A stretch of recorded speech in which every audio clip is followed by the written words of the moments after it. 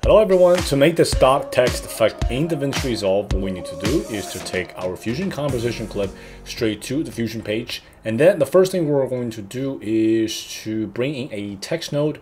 Let's just go ahead and write our text in the text box. We can bring up the size a little bit there. Now let's go to particles and we're going to bring in the P image emitter node. Then we're also going to bring in a render node. Now let's just go ahead and connect all these nodes in a linear fashion.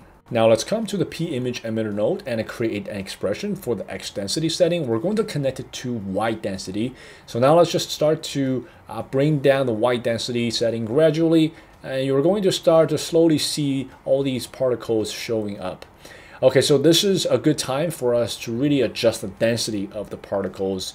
And once it's reached a desirable state, we can also adjust the lifespan setting. We're going to change it to the same duration as this clip so that we see particles throughout this entire clip.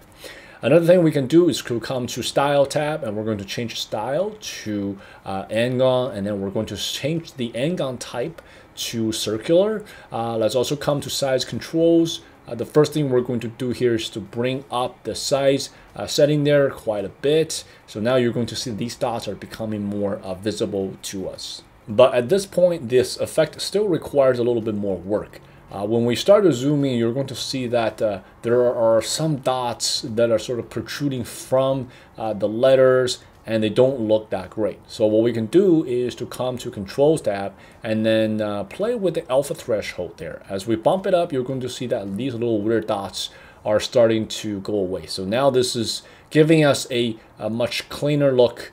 This is way much better. Another thing we can do is to come to the text node itself. Then let's go to the shading tab, and we can also change the color. So let's go to gradient, and then we can play with the gradient settings there, play with some of these colors and to get it to however you want it to look. But the idea here is that feel free to experiment and see what works best for you. Lastly, we can come to the P image emitter node and play with, for example, the precision variance setting here. By doing this, you can create actually a pretty slick animation. And you can also come to the style tab here, play with size over life or the size setting itself. By doing this, you can create a pretty interesting animation, bring some life into this effect. All right, you guys, so this is it. I hope this quick tutorial helps, and as always, I will see you next time.